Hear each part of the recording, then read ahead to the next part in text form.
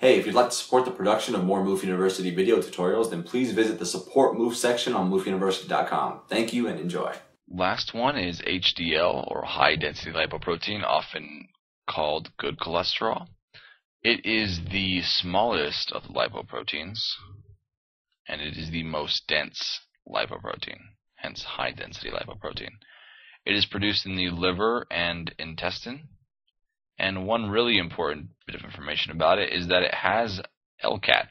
What is LCAT? LCAT is an enzyme, and it stands for lecithin cholesterol acyltransferase.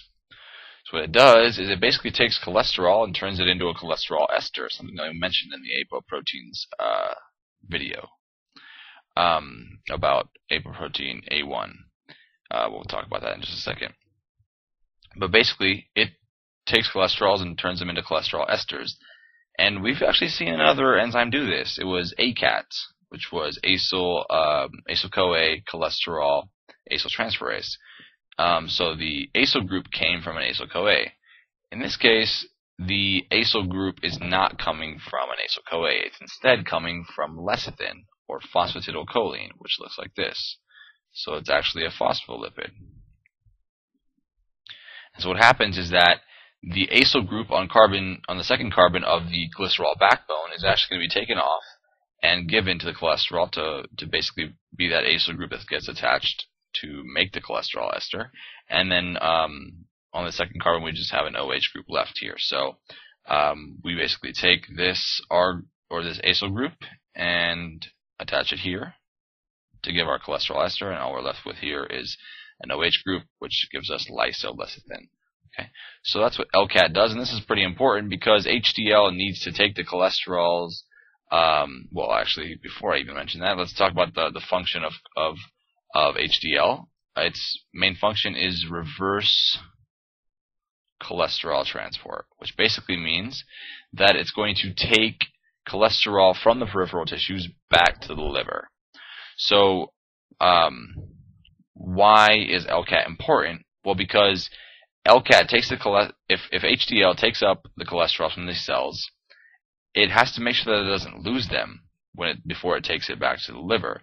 So it takes the cholesterols up from the cells and then converts them into these cholesterol esters so that they can't escape, and then it takes them back to the liver as cholesterol esters. Another thing that HDL is important for is that it exchanges apoproteins with other lipoprotein particles.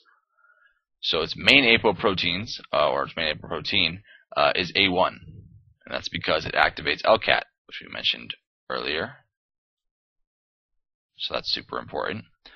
Also, it has C2 as well as E, and it gives those to chylomicrons and also gives them to VLDLs, as we saw in the other videos. Now, reverse cholesterol transport is pretty important, but it's especially important in a particular tissue. Which tissue? Or what kind of tissue? Vascular tissue. Because in vascular tissue, we're talking about HDL taking this cholesterol out of those cells excuse me, kind of fumbled over my words a little bit. Basically, to lower the possibility of forming atherosclerotic plaques. Sclerotic plaques.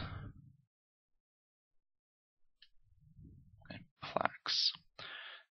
So if we take the cholesterol out of these cells, we can allow LDL to deliver cholesterol to those cells.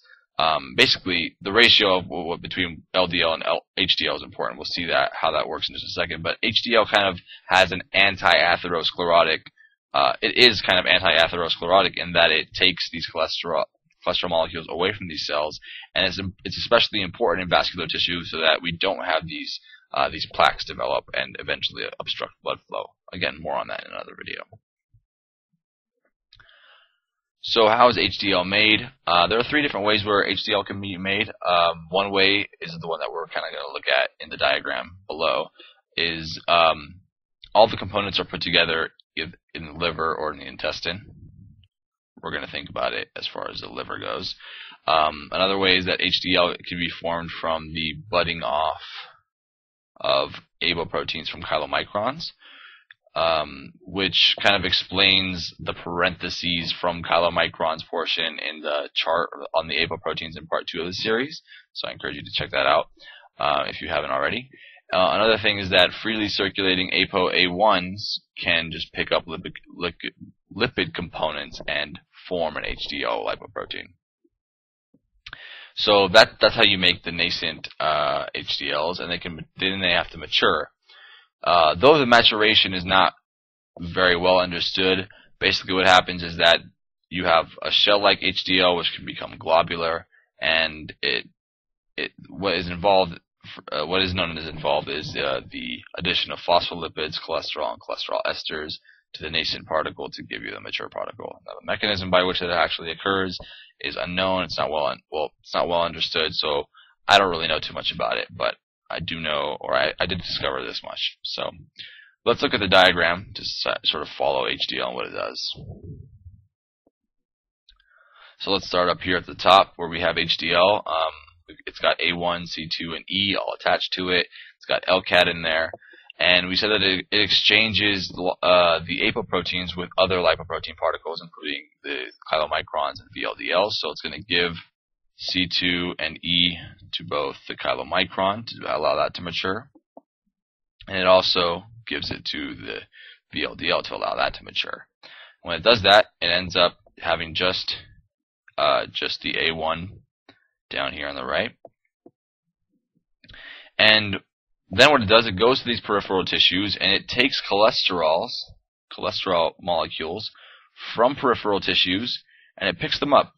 And then once it does pick them up, it's got these cholesterols. It has the LCAT available so as to convert these cholesterols into cholesterol esters so that they do not escape the lipoprotein particle. Then what they can do, the key thing here, is to follow this arrow where they'll be taken back to the liver. And on the way there, ApoE and ApoC2 will come back onto the HDL particle. And this is because, you see these little asterisks here, is because after the chylomicrons and VLDLs are digested, the ApoC2 and ApoE can go back to the HDL. And that's good because we need HDL to be able to be taken up by the liver, and it needs that ApoE to bind the ApoE receptor so that it can be taken up, and these lysosomes can then fuse with the particle and then give us the cholesterol back in the liver here. Okay, and of course that cholesterol can give us steroids or bile salts or whatever the cells need. Okay, now this is basically, so if we're thinking about reverse cholesterol transport, we're really thinking about this part here, right? Reverse cholesterol transport, RCT here, taking the cholesterols into the HDL and then taking them along this line here, right, back to the liver. That's reverse cholesterol transport. Now, there is this protein called cholesterol ester transfer protein, abbreviated as CETP, which is shown here. And what that does is that mediates the sort of trade that HDL particles can have with VLDL particles. So basically, HDL can take its cholesterol esters and give them to the VLDLs in exchange for triglycerides. Triglycerides would be given to the HDLs from VLDLs. Now, I'm actually not sure why this occurs. I know that it happens and that CETP gives this up, but I'm not really sure why this would actually occur. This kind of gets in the way of reverse cholesterol transport. And this VLDL, of course, can give rise to IDL or LDL, and what that would end up meaning is that we could potentially have more LDL cholesterol in the blood. So, CETP, I'm not really exactly sure what its purpose is. I looked it up a little bit, but I couldn't really find much on it, other than the idea that there are thoughts that there can be drugs that inhibit this so as to treat hypercholesterolemia. Because, like I said, this kind of gets in the way of reverse cholesterol transport, right? Because it's not letting HDL take cholesterol esters back to the liver like it's supposed to. So, so the idea is that if CETP can be inhibited, more HDL can actually get reverse cholesterol transport to happen.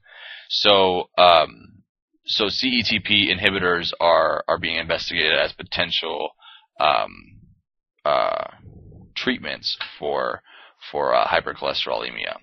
I don't really know too much about that, but if you do know something that I haven't mentioned here about CETP and you'd like to mention it, please feel free to mention it in the comment section and share your knowledge and understanding about this thing, because I'm actually a little bit confused about it. So yeah, share the knowledge if you've got it. Yeah, so that's basically it for what HDL does. Now, something that's important is the ratio of LDL to HDL. So LDL hanging out in the blood can be damaging, of course, because of the oxidized LDL can become foam cells. It can eventually lead to the formation of foam cells, whereas HDL kind of reduces that possibility from happening, right? If it's taking the cholesterols out of these peripheral tissues and taking them back to the liver, that kind of reduces the possibility that that LDL will end up hanging out in the blood. So something that's used as a diagnostic tool in medicine is the LDL to HDL ratio.